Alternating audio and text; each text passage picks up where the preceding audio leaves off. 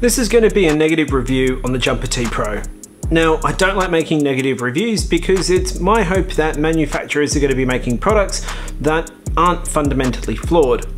But it's also important that when they do go ahead and release products that do have the amount of flaws and issues like the Jumper T Pro, that it is our job as reviewers and as a voice of the FPV community to call them out. Most of the stuff you see on the channel is actually paid for out of my own pocket. So I tend to approach these things from the view that I'm a consumer and I'm sharing my view as a consumer that someone has paid their hard-earned money for something. Now with that said, let's talk about the Jumper T Pro, and we're going to start with what they got right. Jokes aside, they did get a few things right. The first thing that they got right was going with the 2S power plant with 18650 batteries. The other thing that they've done really well is the layout of the radio.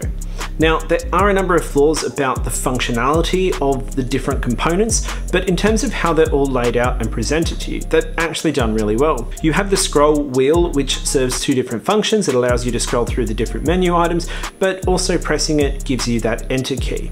Then on the left-hand side, you've got your menu button, a page button, as well as a return button. Now, the thing I really don't like is they're missing a model button. So if you want to get into the system menu or into the model menu, you've got the one button to do it. It's a nice touch to also include that lanyard mount, and the screen is your typical size which you'd see on your Jumper T Lite as well as a Tango 2. And now for the gimbals. Now, while they're Hall sensor gimbals and they're in a really good spot ergonomically, the fact that they sit really high up in the radio does make it a little awkward, and the sticks feel really tall, and even when they're adjusted at the lower setting, they're a lot taller than normal. And I found I needed to go into Betaflight and lower my rates to normalize for the additional stick travel. They also feel quite weird and quite loose, and there wasn't any obvious way to tighten them without pulling apart the radio. There are also these 6 buttons up the top which each are assigned to their own channel, and I think these can be used in a number of different and creative ways, such as assigning different flight modes such as angle or horizon mode to one of the particular switches.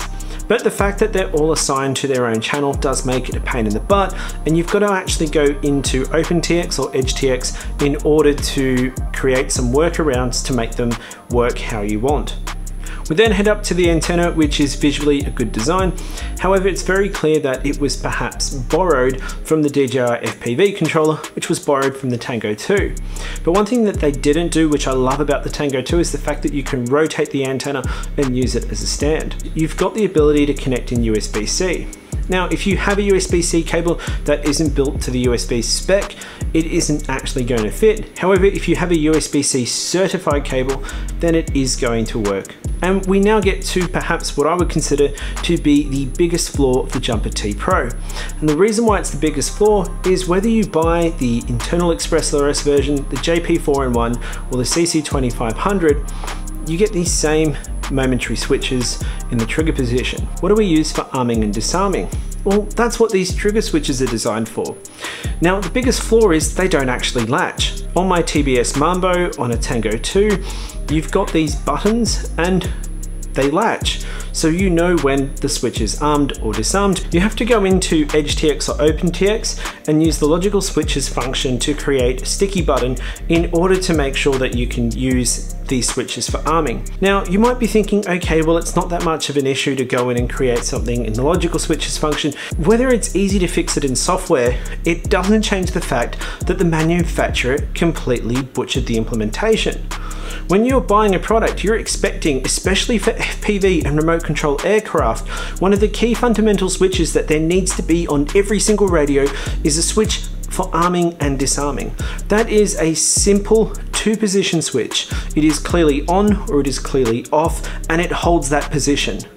The fact that Jumper completely ignored that notion, which is a fundamental requirement of our hobby, really shows how flawed this is.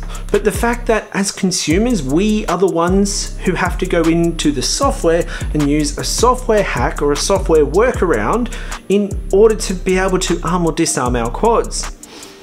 So I do think this radio is fundamentally flawed because of the way Jumper have gone about it.